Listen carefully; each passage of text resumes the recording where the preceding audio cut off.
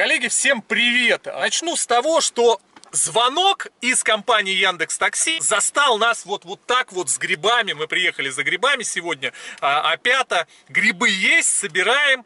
И видео про КИС АРТ я хотел снять, у меня были мысли о том, чтобы его отснять, это видео. И мне в одно только сообщение от одного водителя пришло, которого заблокировали в системе. Как он сказал, из-за отсутствия КИС АРТа. Я сюда сейчас приложу скриншоты.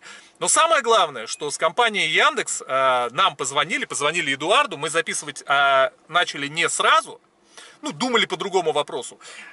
Запись начнется, вы все послушаете, что нам в Яндекс сказали о системе КИС АРТ. Сначала скриншоты и переписка с водителем, которого зарегистрировали из-за отсутствия в КИС АРТе. Но, как нам кажется, видимо, он куда-то нажал, принял вот этот временный профиль. Давайте много говорить не буду, давайте все посмотрим. Думаю, видео получится интересным. Приятного просмотра.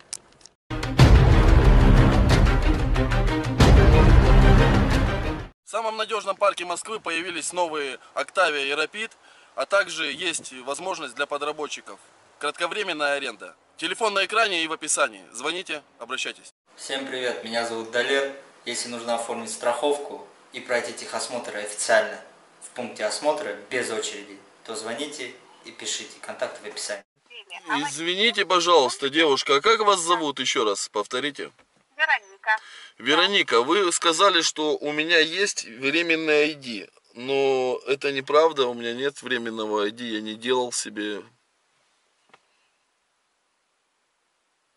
Я поняла вас. Можете проверить это в приложении Яндекс в разделе «Профиль водителя», пункте «Профиль в КИС АРТ». Вы хотите сказать, что вы мне, получается, сделали временное ID без моего разрешения? Правильно я понимаю? Нет, только вы можете его активировать. Я не активировал временное ID. Посмотрите еще раз, да, посмотрите еще раз мой профиль. Я временное ID не активировал. Если вы нажимали «Создать на 30 дней», я ничего не нажимал. Нет, я ничего не нажимал. Если только вы могли сами мне присвоить временное ID без моего разрешения и ведома, тогда да, вы можете вот говорить мне эти вещи, что осталась неделя или там что еще. А через неделю что будет? Через неделю вы мне что скажете? Что вы меня отключаете из-за того, что истек мой срок временного ID, по вашему мнению? нет, вам просто нужно будет внести постоянный. Если у вас не будет профиля в КИС АРТ, вы не сможете выполнять заказы в пассажирских тарифах. А что, отключат? Отключите? По требованию Департамента транспорта Москвы и Московской области, доступ к заказам может быть закрыт. А может и не быть, да? С какого числа? А может и не быть ограничен? Или ограничат по-любому? Как только временное ID закончит свое действие. Так у меня нет временного ID.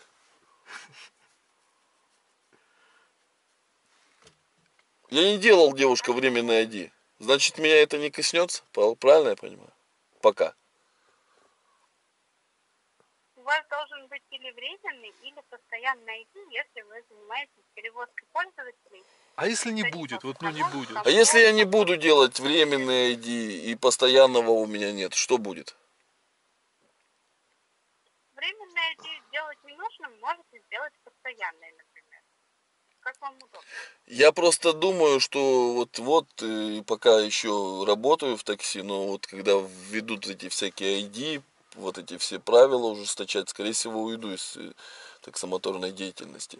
Вы посмотрите еще раз на мой профиль. Вы мне присвоили временное ID без моего ведома? Сейчас у меня есть временное ID, по вашим словам?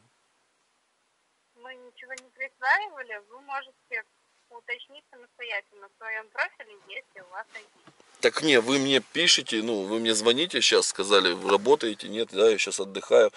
И говорите, что через неделю вы меня отключите от пользования пассажирскими перевозками через ваш сервис. Я поняла вас. Я сейчас уточню информацию. Минуту, пожалуйста, подождите. Конечно, хорошо, спасибо. Да. Вот, захожу в профиль. Самозанятые реквизиты. Благодарю вас за Вон тебе человек. описание. Эдуард, Да, слушай. минуту могли бы подождать? Да сколько угодно. Да, будем ждать сколько нужно. Вот я сейчас зашел в профиль, девушка, КИС АРТ. Да. И получается, что у меня вот эта вот штучка, которую создать временный ID на 30 дней, он у меня не нажат, и я там не был. Не планирую ну, пока не планировал нажимать. А вы мне говорите, что у меня уже заканчивается временный. Это... А можно нажать вот эту кнопку? А вы можете... Лето... Да, можете нажать. А можно через А могу я через 1,5 года ее нажать? Нет, она уже перестанет действовать. А через полгода? Нажать А через полгода? и посмотреть. Ага, мы сейчас нажмем посмотреть. Да, мы не ведемся на эту уловку. Я-то туда еще не заходил. Вы можете нажать на эту кнопку, и если там будет кнопка «Готово», значит он активирован. Если будет кнопка «Принять пользовательское соглашение» и понятно, Рискни. тогда нет. Ага, Создать, да, создать, слышь. Там указано.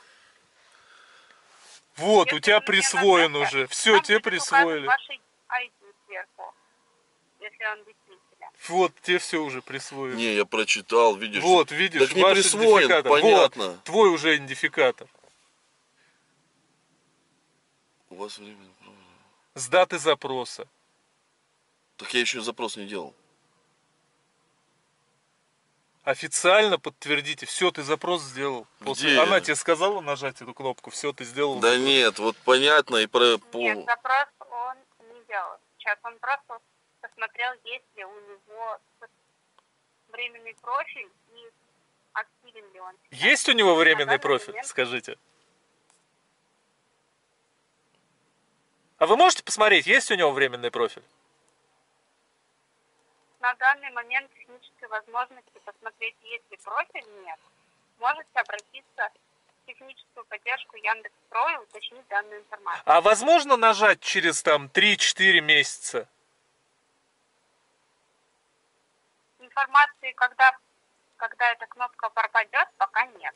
Ну пока она действует, пока у нас есть время. Я не могу понять. Чтобы присвоить мне вот этот номер, я должен нажать, я прочитал и согласен. Да, это ни в коем случае делать нельзя. Да. Ну, номер-то мне уже, видишь, какой-то там присвоен.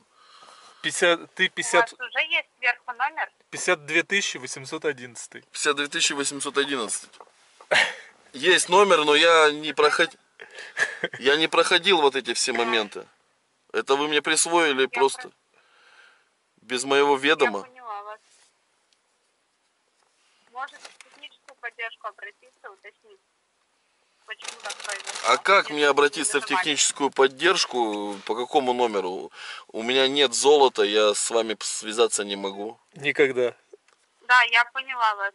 Вы можете скриншот сделать данного окна и написать в разделе «Поддержка», помощь с приложением, уточнить, почему у вас действует временное ID, если вы его не запрашивали. А есть какой-нибудь номер телефона, чтобы позвонить без золота? На данный момент связаться напрямую с технической поддержкой можно только если уровень привилегий платина или золото. Так вы мне, получается, не можете сейчас сказать, зарегистрировали вы меня по временному ID без моего ведома или нет, да? На данный момент на этот вопрос может ответить только техническая поддержка. А вы кто? А я из команды Яндекс Такси и не из технической поддержки. Я консультирую водителей и регистрирую, уточняю по поводу регистрации. А где, когда вы мне звонили, где вы взяли информацию, что у меня моему профилю временному осталась всего неделя? Где вы взяли эту информацию, чтобы понимать? Где-то я там отмечен, что вот у меня уже неделя осталась, надо человека позвонить, предупредить. Где эта информация? Или вы просто отсчитываете с момента того, как появилось окно, для того, чтобы мы могли сделать временное ID месяц, 3 недели, и начинаете прозванивать людей рандомно? Нет. Но вы мой номер откуда взяли, с какой базы? Почему вы решили мне позвонить? Этот номер телефона водителю, который выполняет заказы перевозкой почты. Все верно, да. Я покупаю у вас ваши платформы заказа. Я являюсь индивидуальным предпринимателем в статусе самозанятый. Покупаю у вашей платформы заказы. Вы сейчас как, ну, почему мне именно позвонили? А вы заказы будете продавать после того, когда он в КИС АРТ не зарегистрируется? Что вы имеете в виду? Что? Ну, смотрите, я индивидуальный предприниматель в статусе самозанятый. Да, я поняла. Перевозчик официальный. Вот, и я покупаю у вашей платформы заказы. Вы же не работодатель, вы просто информационная площадка, которая продает заказы тем или иным. То есть вы будете выбирать, да, получается, кому продавать заказы, а кому нет? Смотреть, так сказать, по внешнему виду покупателя. Если он с КИС АРТом пришел, то он как бы, ну, ему можно продать. Если он без КИС АРТа, получается, что, ну, как бы он не ваш клиент, да? По требованиям департамента транспорта заказы или будут поступать, или нет. То есть доступ к заказам может быть закрыт по требованию департамента транспорта, так как у вас нет.